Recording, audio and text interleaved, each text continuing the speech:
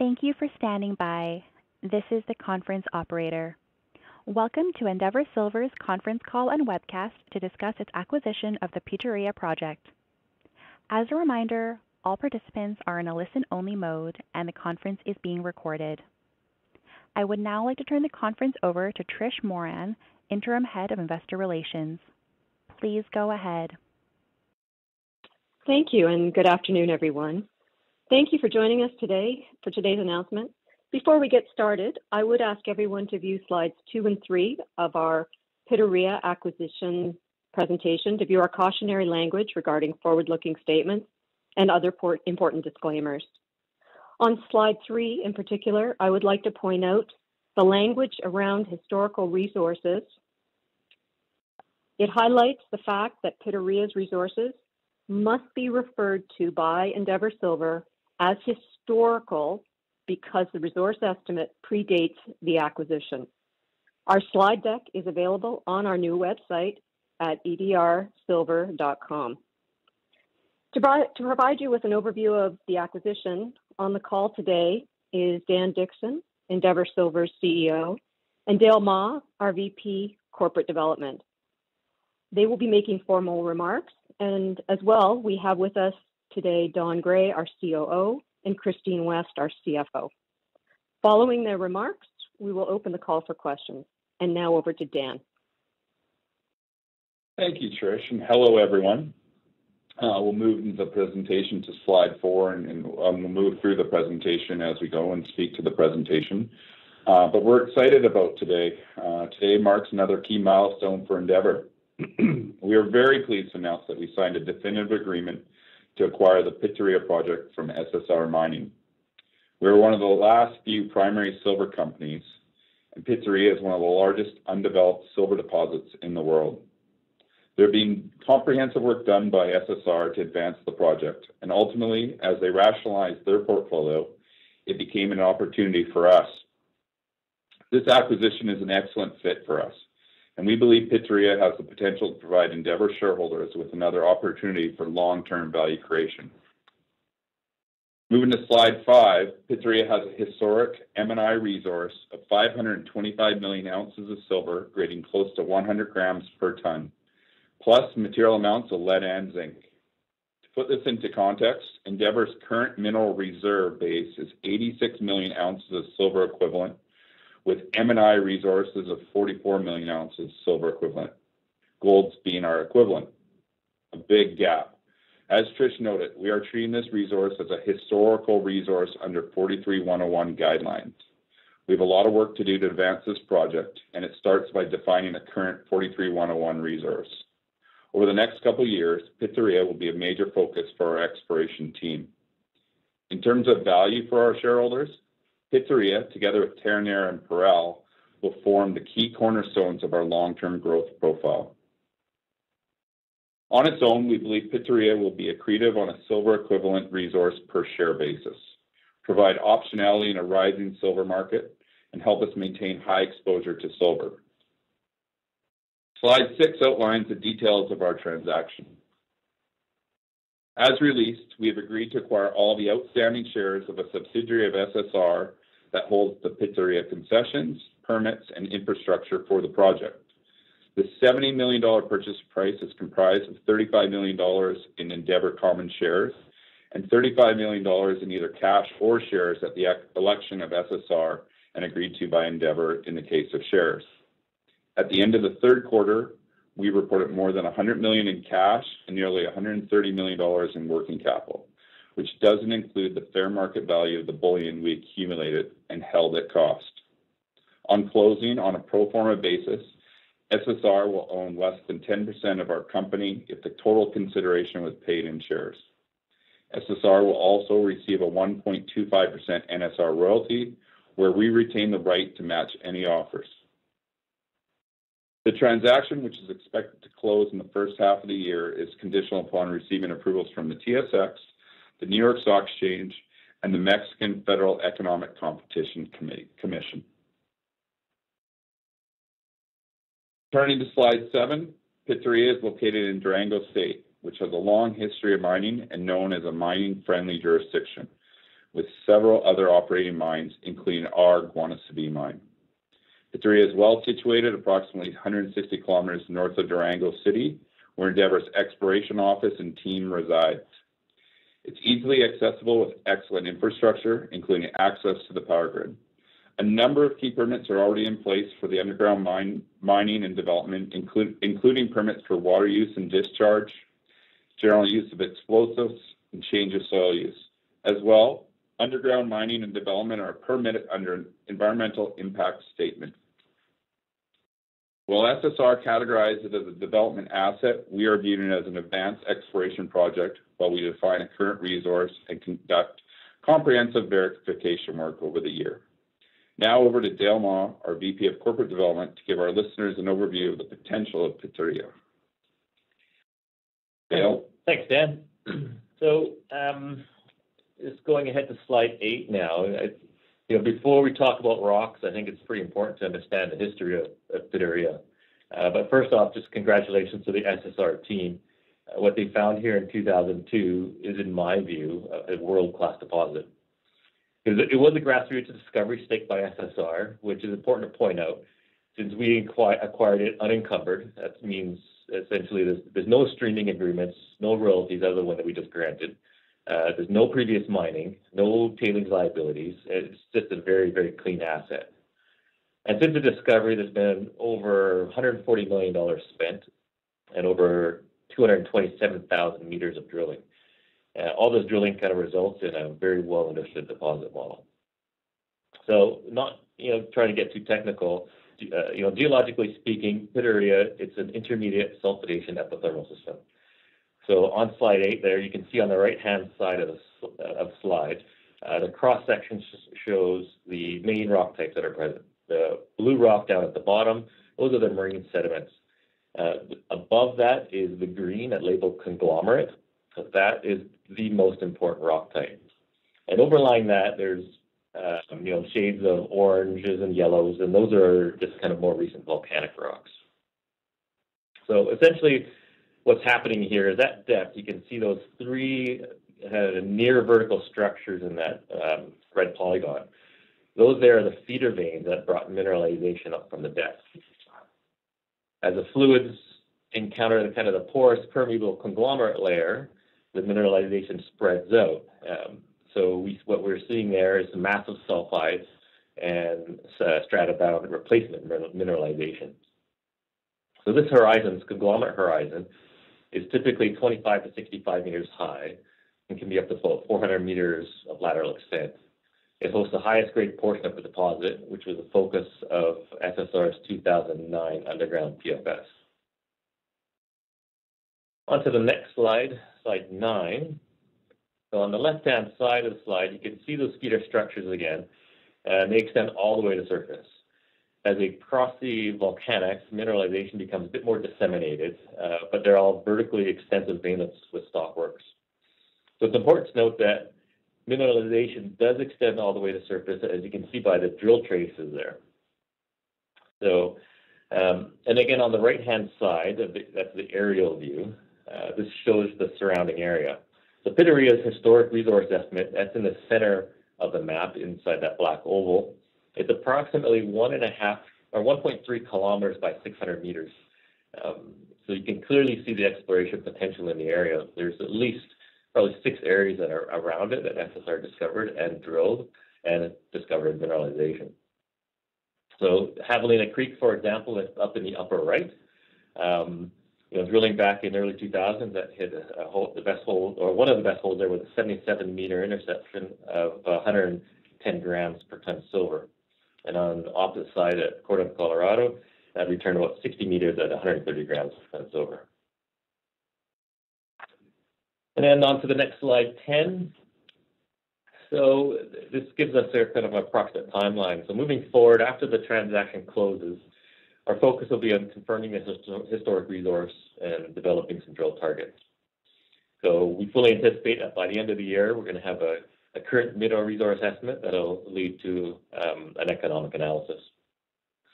We're not sure what that's going to look like at this point, but it's safe to say we're going to evaluate all options, whether it's open pit underground, We'll just see whatever makes the most sense for the company.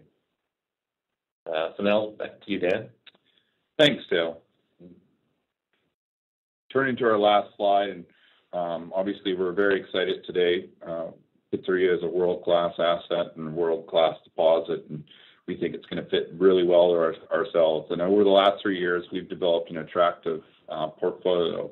In Mexico, we have 2 production assets, Guanaceví and Bolañitos. Each performed very well last year and exceeded the upper end of our production guidance. As we announced earlier this week, our development project, Pitarrilla, is advancing. Within the next couple of months, we expect to receive committed financing, followed by board approval to proceed with construction. And we have Pitarrilla, a very exciting exploration project in Chihuahua State, where we've defined over 40 million ounces of silver, and we've resumed drilling there in 2021 with a lot of success, ultimately advancing towards a preliminary economic assessment.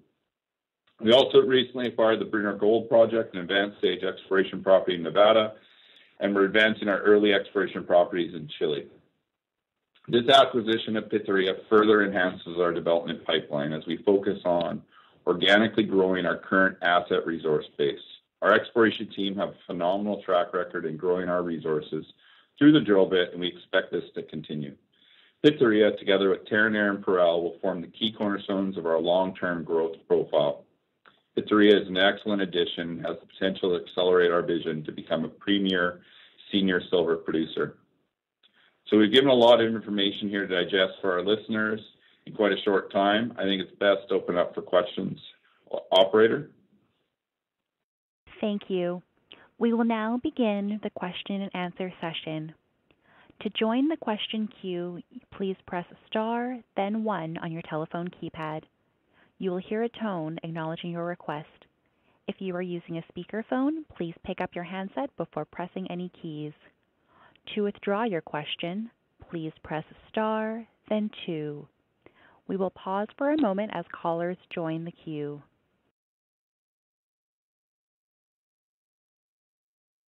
The first question comes from Heiko Ihle with H.C. Wainwright. Please go ahead. Hey, Dan and team. Thanks for taking my questions. Can you hear me okay? We can hear you great, Heiko. Happy to take your question. I appreciate that. Thank you. First one, no less. Anyway, you hinted at this a little bit earlier on the call, but walk us through the geopolitical factors that you see in Durango, please. I mean, in general, the state seems to be quite positive on mining. There's obviously skilled labor. You know the state very well, but maybe just a bit more granularity. Have you talked to local government? What's the community support at site like?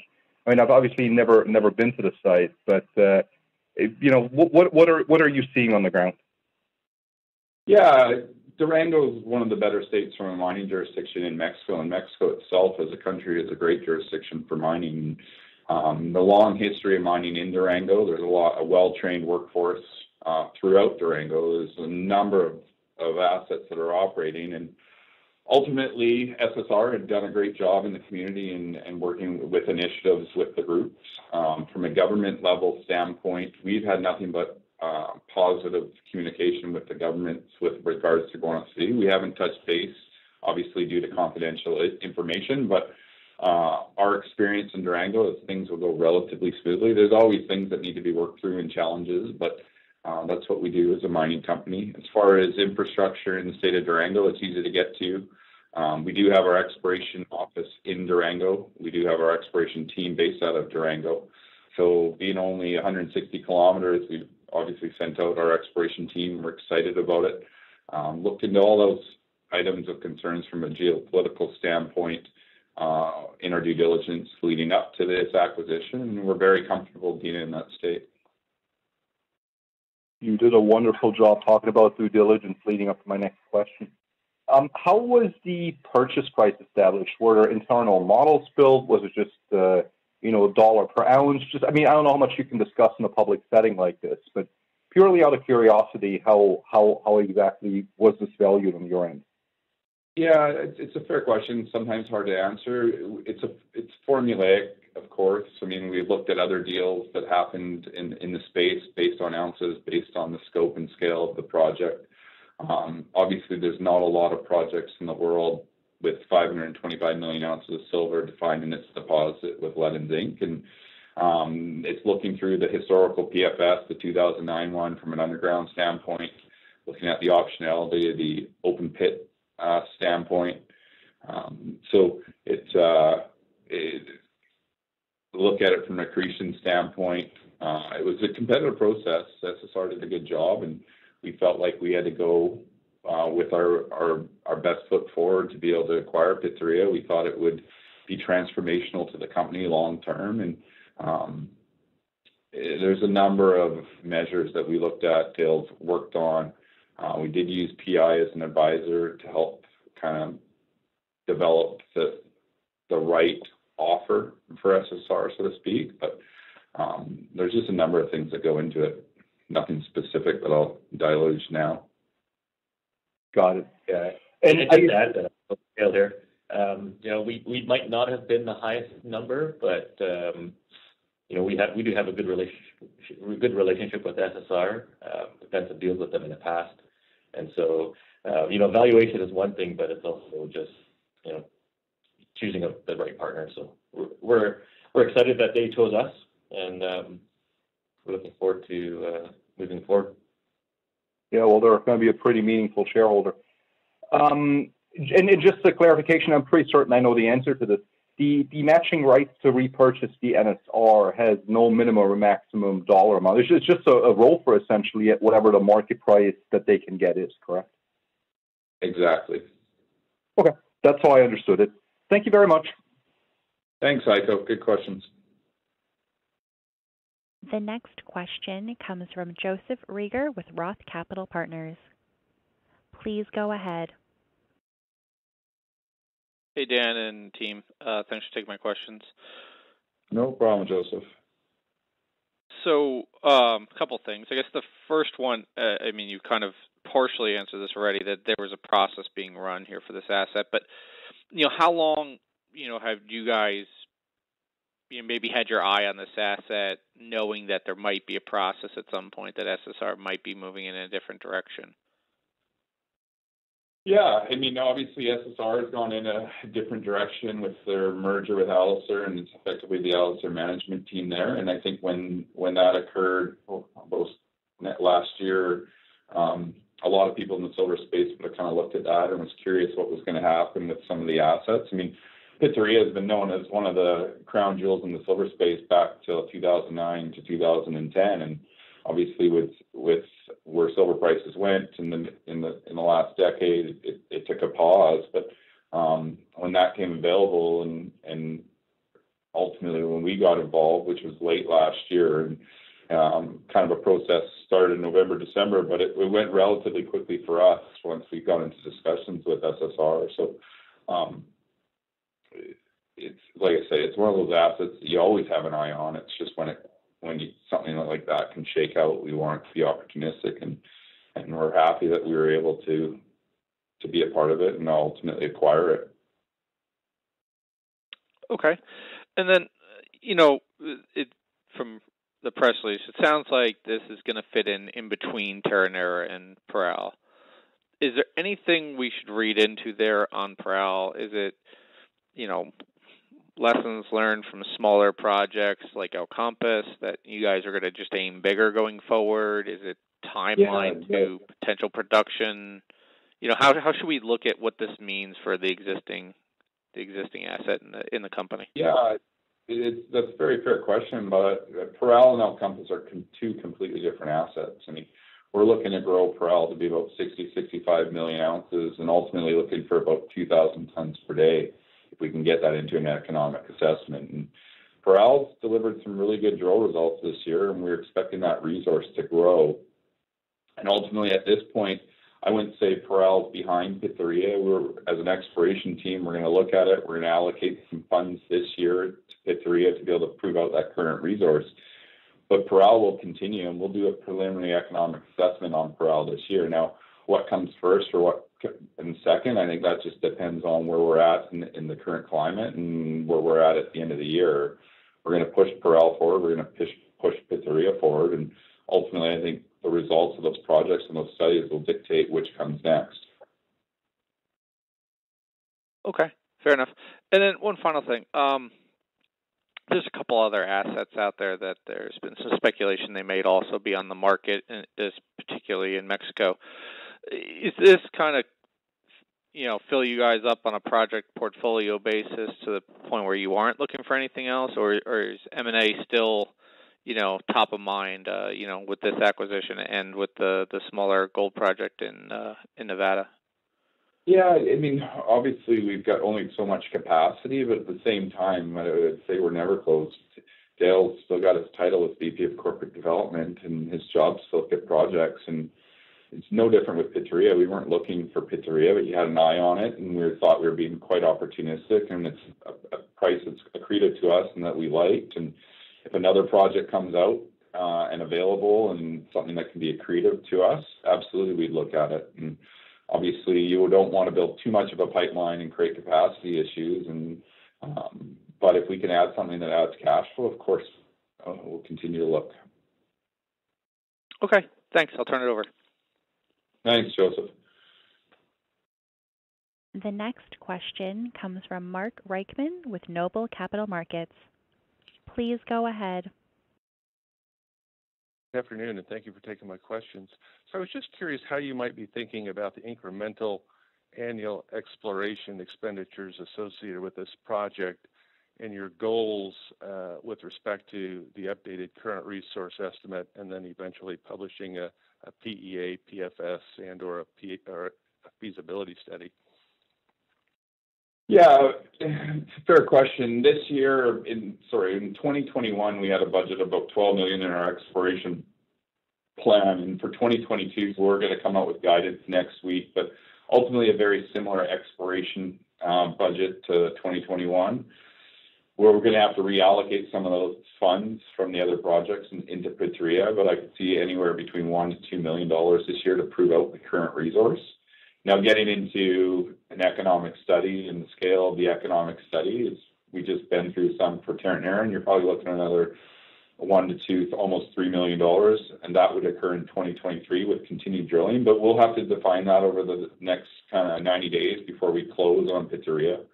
But we have the resources in-house to be able to do that. We do have operating cash flow coming from Bolañitos and Guanaceví. We have a very healthy balance sheet. When it comes to Terronera, we're still working on our debt package that we expect to close here in the next 90 days.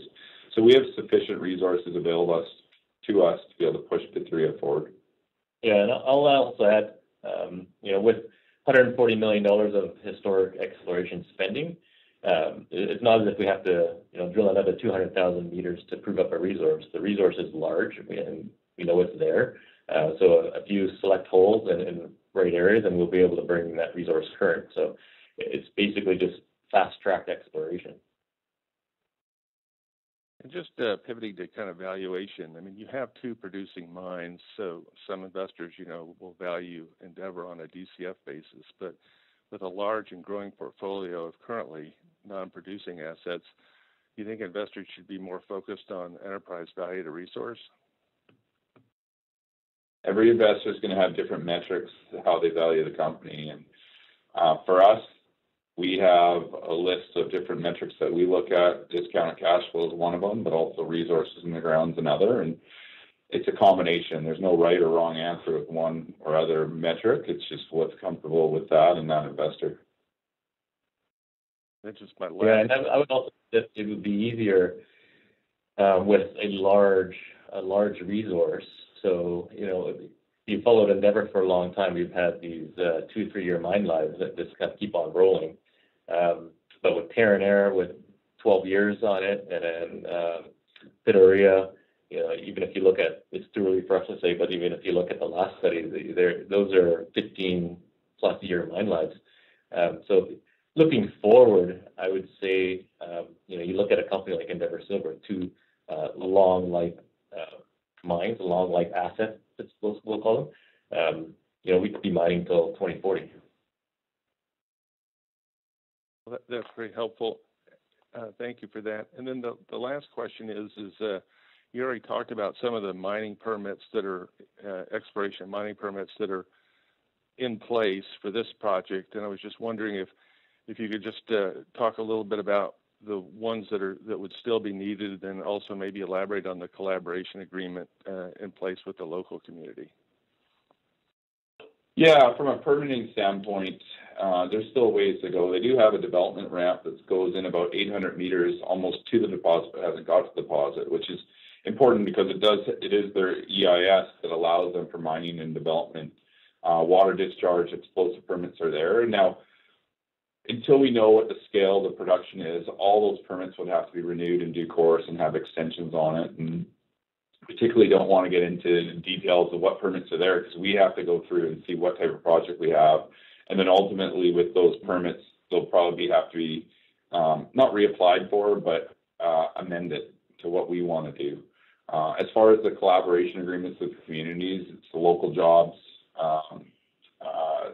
There's a small town in the area that we're working with, or they've been historically working with, but it's all related to job focus once the mine comes on. Okay, thank you very much. It's very helpful.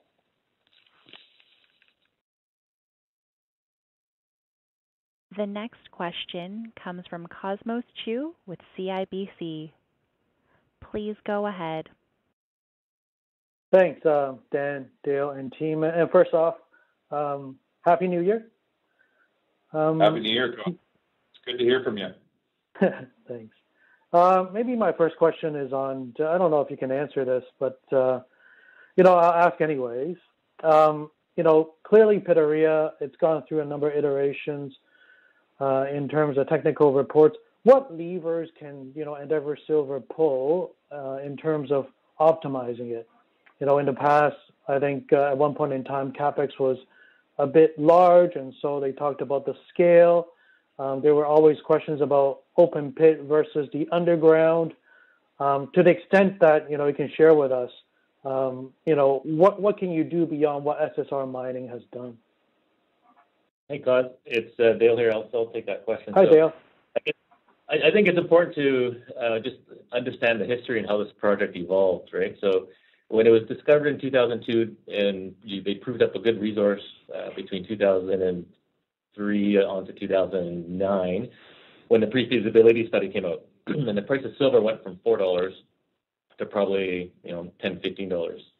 And then the only thing that worked back then was the higher grade underground resource, and so that's culminated in 2009, the pre-feasibility study.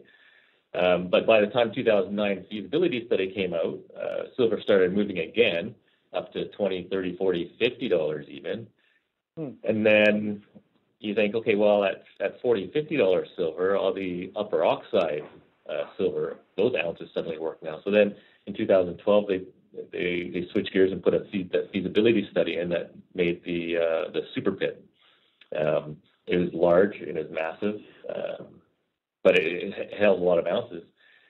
And then naturally, again, shortly after they put out that feasibility study, then in 2013, probably mid-2013, kind of silver probably started, taking a dive down to the $20 level. And mid-2013 up until just last year, silver was basically range bound about $20 or so, between $15 and $20 for, those 6 years. And so then we refer back to their 2012 feasibility study. It didn't really work at $20 silver. And so, for us, it was no fault of SSR. It's just, this timing in the markets. And so I think for us, Dan and I are very analytical. So when it comes to us, when we evaluate the project, we're looking at what's the best way to, study this underground open pit. We'll just we'll evaluate, we'll do our methods, we'll put them side by side, and whichever makes most sense.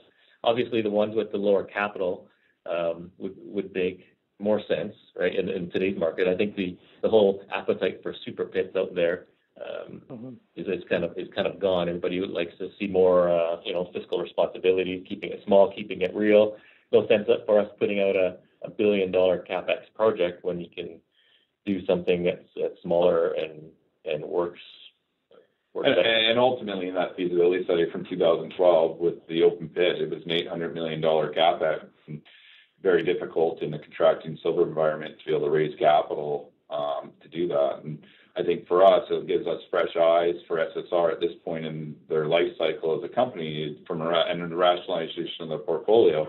They're focused on gold, and ultimately this is likely going to be, again, at these prices, potentially more of an underground, looking back to that 2009 pre-feasibility study and going something with that scale. Now, again, have to go through this whole process of making those studies. But that point of having an underground operation that's got lower capex up front, something that's more bite-sized or doable for a company our size, is probably the way we're going. But if we're right on where silver prices go 3-4 years from now, we'll look at everything, Cosmos. Mm-hmm, for sure. Remind me again, if you are to just go underground, it wouldn't cannibalize the open pit eventually, right? I forget, it's been so long.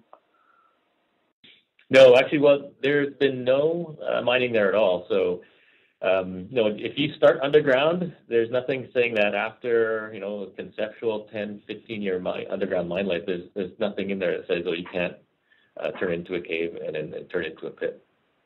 Mm-hmm. Yeah, for sure. Maybe, stepping back, a bigger picture question here.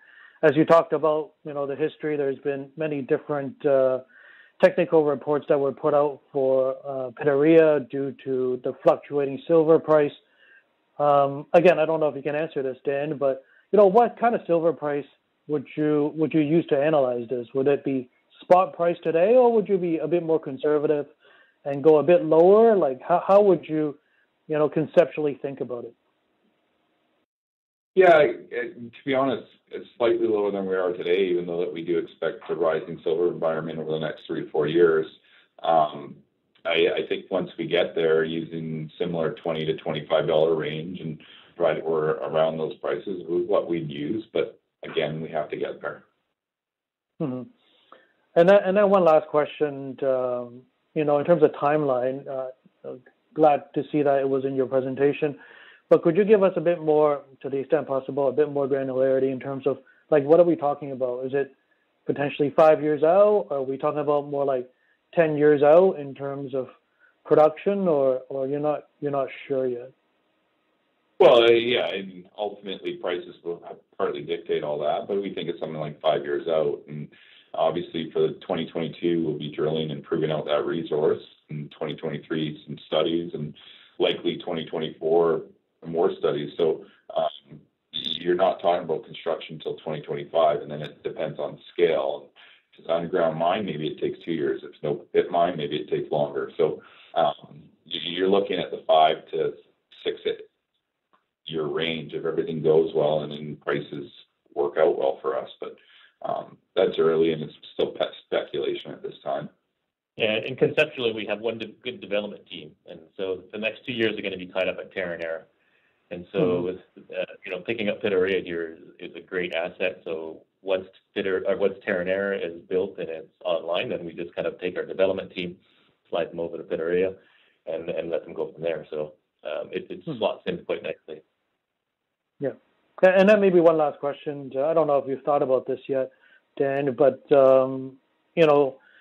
in terms of financing, clearly Pitarrilla could be a game changer, as you talked about, long mine life, scalable and everything else. But how would you finance it? Have you given it any thought? Are you going to need debt financing once again, or have you run the models to the extent that potentially internal cash flow could help you build it? Yeah, we've looked at it. I mean, at the end of the day, the capex from the open pit is something that it's a completely game changer. We'd have to do something completely different than what we've ever done from Endeavour. From an underground standpoint, where it's more bite size, and you're looking at maybe somewhere in the $300 million range rather than $800 million range, is something we can do. But that just comes down to Terronera and the cash flow that we're getting from Terronera. Comes down to what the markets are looking like, with the size and scale of Endeavour, whether Corrals come on prior to Pitarrilla, if we're advancing that. It's just sheer speculation of how we finance it. Clearly, we'd have to finance it, but if there's debt markets available to us, if there's the equity markets available to us, we'd have to look at it at that time. But right now, we don't even know what that CapEx number would be to what would need to eventually be financed. Obviously, over the history of Endeavour, we've always looked at everything, to every different function of finance. We've had corporate debt facilities before. We've obviously done equity. It's a normal course for a junior mining company, and all that stuff would be on the table moving forward. The good news is Guanaceví and Bolañitos with the cash flow. Guanaceví's got a really nice long mine life and delivering good operating cash flow. And Terronera itself, once it's in production, using the prices that we had in our PFS, and current prices around now is about $50 million after tax. So Terronera itself will give us significant cash flow. Would it be enough to develop Pitarrilla? We have to get through all those studies to see where we're at. Mm-hmm. Of course. Thanks again, Dan and Dale. Those are all the questions I have. Thanks, Cosmos. The next question comes from Ben Whiting with Oryx Minerals, Inc. Please go ahead. Buenas tardes, mi amigos. I think that your project at getting La Pitarrilla is an excellent fit for Endeavour Silver, and I think that the knowledge that you have of the geology of that region is certainly a good fit. My questions that I have, the first one is the price that you quoted was the $70 million, but there's also the 1.25% NSR. What sort of value should we be considering for the NSR when we're looking at it from SSR's viewpoint? They're getting the shares and the cash and the net smelter return. What sort of value would you put onto that? Yeah, if you look at SSR's news release this morning, they valued it using the 2012 PFS. Off the top of my head, I can't recall the price, maybe $25 silver, but they valued it at undiscounted at $87 million. Now, I think that's a headline number. Right now, it's not a mine. That would clearly be undiscounted.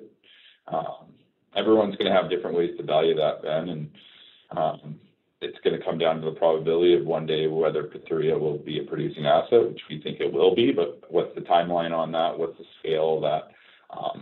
It's doubtful it's going to be a super pit at this point, but you never know. Yeah, I would agree with leaning away from the super pit. With your expertise in underground mining at Guanaceví and elsewhere, that the underground seems to be the most appealing part of it. The areas of Corte, Colorado and Javelina tend to be more oxidized material as well. Would you be looking at focusing on open pit for those areas or the underground as your first stage of evaluation? Yeah, good question, Ben. Thanks for bringing that up. But back into the royalty thing, I'll just touch on that as well. In this business, you're only worth what somebody's willing to pay, right? So if SSR somebody approaches them and say, hey, we want the 1.25% and we'll give you X on it, well, it's kind of up to them. Whether they do it, tomorrow or after close or just before, announcement of construction, for example, right? So it's how long is a piece of string valuation kind of thing on the NSR. So we won't really know until it happens, realistically. Now on to your question about the oxide. Yeah, good question. And yes, you're 100% correct. Javelina and Cordon are oxide resources. And it does, like from the surface, it's oxided, so it does have the full spectrum of oxide, sulfide, and transition in the middle. If we were to go simple, flotation, that's what I would do. I would target the high-grade sulfides, in which case the oxide resources will probably not make it in. That's probably the easiest way to put it. Yeah, that makes sense. And the last question would be, when's our next fishing trip, Dale? I don't know, Ben. Last time I was on a boat with you, I think I spent about 6 hours of it throwing up. So I'm a prairie boy. My feet are designed to be on flat, solid ground. And a best of luck and success to you and the whole team at Endeavour. Thanks for your call, Ben. Thanks, Ben. Thank you. The next question comes from Henry Westendarp, a private investor. Please go ahead. I guess mainly I have a comment that congratulations, people. This is a game-changing scale of transaction you're doing here, and the amount of silver in the ground is hugely substantial. And in a way, what you have here is an option on the future price of silver. So, supplementing the other questions here, I think that you've done a major thing, and I have no questions. Thank you.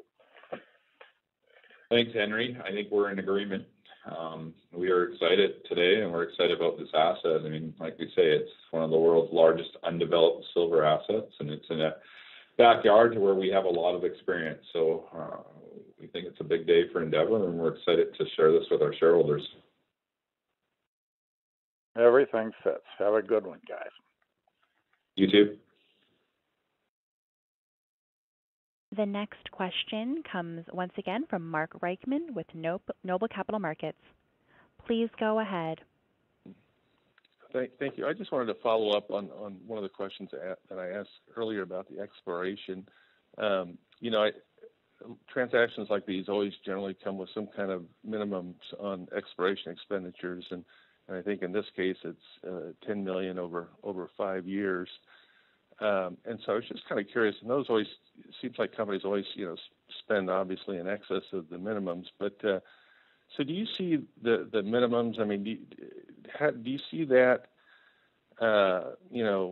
becoming like more back end loaded? I mean, if you're talking kind of a 6-year time frame to trying to get this developed, it seems like you'll probably incur a fair amount over those 5 years. But was just kind of curious, a little more detail on kind of how you're thinking about exploration, and then, is that maybe one of the reasons in terms of like your other projects, like at Pitarrilla and Pitarrilla? Dan, are you kind of looking at exploration as a kind of a fixed budget, unchanging, and just kind of moving the parts around, or would you expect exploration expenditures to go up a little bit? Yeah, first off, over the $10 million over the 5 years, right now in our heads, it's kind of linear. That's going to change as we get through it and prioritize between Chile or Nevada or Pitarrilla. But at this point, we're thinking linear, and I think you're right. Like, as of right now, with the scale of our production and the cash flow that we have, we do have a capacity of an exploration budget. And since I've been at Endeavour now almost 15 years, it's been anywhere between $6 million and $14 million, generally averaging about $10 to $12 million in that range. And that's what we spent last year. And it's really an allocation and moving funds, because obviously we went through budgeting process for 2022 back in the fourth quarter of last year. And now we're having to relook at that and reallocate funds. And so it's a portion of reallocation and maybe an increase in overall exploration budget, but just based on what we have going on from an operations standpoint, what we want to do with Terronera, we do have capacity and a limit on exploration. So I'd say over the next 2 years, it will take away some maybe from Bruner, some maybe from Chile, as we prioritize, but I don't think it will hinder any of those programs for what we have to get done. Well, it certainly looks like a good fit for your portfolio, so congratulations, and thank you for the call. Oh, thanks, Mark. Like I say, we're excited, and we think this is a perfect fit for us, like I say, based on location and what we've historically done and what our exploration team's capable of. It's Dale back here again, actually. Ben, if you're still on the line, just a follow-up on your oxide question on Javelina and Cordon. So if you look at the drilling that on, slide 9, the oxide drilling, the oxide resources that SSR found at the top, they're really shallow. And they just didn't really drill it very well to depth. And we know from some of the sections that conglomerate layer, that basal conglomerate does extend underneath. So there always is that chance, there's always that opportunity that the mineralization does extent to depth and turn into sulfide down closer to that basal conglomerate. So SSR did, what they did do, there actually is an underground ramp. There's about a 700-meter long underground decline. And so if we get access to the underground, which it is accessible, it's 5 by 5. So once you get underground, and we start doing some more underground drilling and just try to delineate more of those sulfide zones. Because it'd be odd to have one system that pops up and drops 500 million ounces of silver and just kind of that's it, right? So it's a big system. We know it's a big system, so there's a good chance that there's more around it. All right, so that's the next question. Our next question comes from Ryan Thompson with BMO. Please go ahead. Hey guys, thanks for the update. I think most of my questions got answered, but I haven't had a chance to pull up the 2009 technical report yet. Could you kind of just provide a bit of a high-level overview of some of the parameters in that report, maybe just with a focus on the resource? What does the underground resource look like in terms of tonnage, grade, average width, all that sort of stuff? Sure. Yeah, it's Dale here again. I can answer that question, and it is just to clarify. This is on the 2009 PFS. It is, you can download the whole entire report off of the SSR website, or even off of CDAR. But what it was a 4,000 ton per day underground operation. It had a 12-year mine life. The average grade of silver only was 171 grams of silver. So that's just silver only, not equivalents. I believe the equivalent on that is lead and zinc, but I believe it's about 4% combined lead and zinc. Recoveries were good. Again, it's all sulfide flotation, so the recoveries were good. Lead recovery was 90%. Zinc recovery was 93%. Silver recovery was 88%. Okay, perfect. That's helpful. And I'm not sure if I caught the number, but I think Dan mentioned something about $300 million as the sort of initial capex on an underground scenario. Yep. Is that a reasonable number to be thinking about? Yeah. The 2009 feasibility study by SSR is, I think the capex on that was 285, 290, call it 300. But I'll say though that is the mining method that they chose was room and pillar, so it's big bulk underground. So again, one of the things that we'll study with our engineers and our development team is, can we be more selective? Maybe go smaller tonnage, higher grade. Hard to say, but that's just to put that in context. Perfect. No, thanks. That's helpful. That's all I had, guys. Thanks. You're welcome. This concludes the question and answer session. I would like to turn the conference back over to Dan Dickson for any closing remarks. Thanks, operator, and thanks all our participants on the call. Clearly, a big day for Endeavour, and we're excited again about Pitarrilla. We are going to have our guidance news release come out likely next week for 2022 with regards to production and our exploration budgets. I'll put out some more detail on Pitarrilla and what we plan to kind of allocate towards Pitarrilla for 2022. Again, fits in extremely well to Endeavour's portfolio. It pairs extremely well with Terronera and Parral, and ultimately right in our backyard with our exploration office there. And we're excited to get to work, get this closed over the next 3 months, and tuck it into our portfolio. So thanks again for listening, and stay tuned for further events. This concludes today's conference call. You may disconnect your lines. Thank you for participating and have a pleasant day.